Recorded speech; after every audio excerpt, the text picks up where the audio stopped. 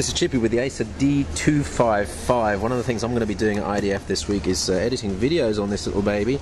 I only actually do VGA videos in an MJPEG format, so I'm not using HD, but this is way faster than my old netbook, and I want to show you something on the performance here. So I mentioned in an earlier video that idle performance is actually pretty good in terms of battery usage.